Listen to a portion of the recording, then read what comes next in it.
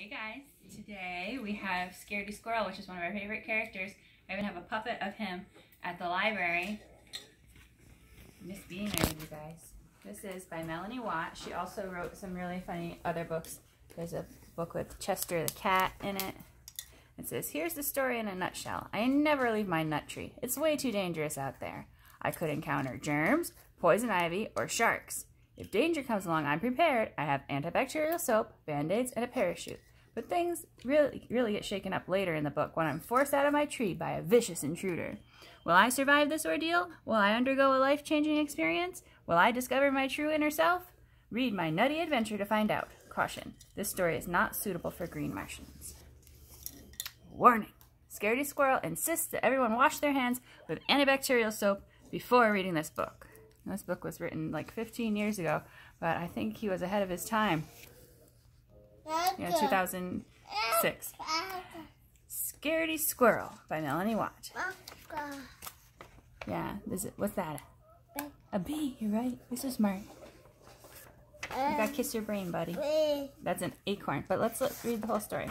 There's our protagonist. Scaredy Squirrel never leaves his nut tree. Acorn, yeah. This is the unknown. He'd rather stay in his safe and familiar tree than risk venturing out into the unknown. The unknown can be a scary place for a squirrel. A scary place for everybody these days, but hey. A few things Scaredy Squirrel is afraid of: tarantulas, poison ivy, green Martians, killer bees, germs, and sharks. You have rational fears and irrational fears, right, Eleanor? Mm-hmm. So he's perfectly happy to stay right where he is. Advantages of never leaving the nut tree: great view, plenty of nuts, safe place, no tarantulas, poison ivy, Martians, killer bees, germs, sharks. Disadvantages of never leaving the nut tree: same old view, same old nuts, same old place. But it gets outnumbered. Mm-hmm. Monday, Tuesday, Wednesday, Thursday, Friday, Saturday, Sunday. And today's a Saturday, right before Easter. Yeah. In Scaredy Squirrel's nut tree, every day is the same. Everything is predictable. All is under control.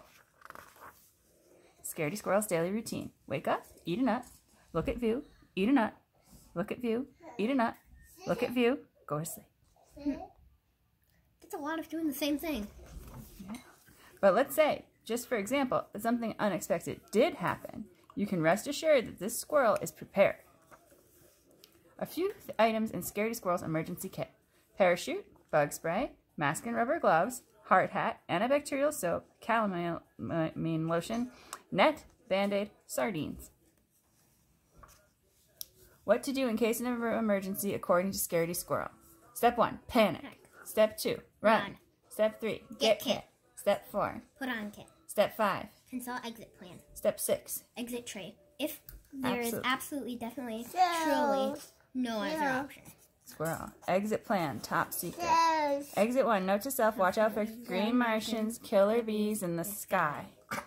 Note to self: do not land in river. If unavoidable, use sardines to distract sharks. Exit 3, note to self: look out for poison ivy, tarantulas roaming the ground. Exit 4, note to self: keep in mind that germs are everywhere. Remember, if all else fails, playing dead is always a good option. See, this squirrel knows what we talking about. No one ever plays dead. With his emergency kit in hand, Scaredy Squirrel watches day after day. He watches until one day, Thursday, 9:37 a.m. A killer bee appears. Scaredy Squirrel jumps in panic, knocking his emergency kit out of the tree. This was not part of the plan. Scaredy Squirrel jumps to catch his kit. He quickly regrets this idea. The parachute is in the kit, but something incredible happens. He starts to glide. Scaredy Squirrel is no ordinary squirrel. He's a flying squirrel. That's actually a type of animal. Yes, actually. He feels overjoyed, adventurous, carefree, alive, until he lands in a bush. Score, 5.7. Scaredy Squirrel forgets all about the killer bee, not to mention the tarantulas, poison ivy, green Martians, germs, and sharks. And plays dead. 30 minutes later, 1 hour later, 2 hours later. Finally, Scaredy Squirrel realizes that nothing horrible is happening in the unknown today, so he returns to his nut tree. And all of his excitement, all this excitement has inspired Scaredy Squirrel to make drastic changes in his life.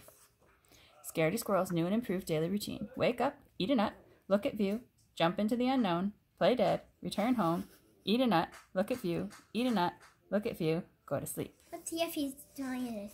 1 meal, 2 meals, 3 meals. Breakfast, lunch, and dinner. Yep. P.S. For the emergency kit, Scaredy Squirrel is in no hurry to pick it up just yet. Why? He's put in a poison ivy patch. Yeah, that's all. The end. Bye, guys.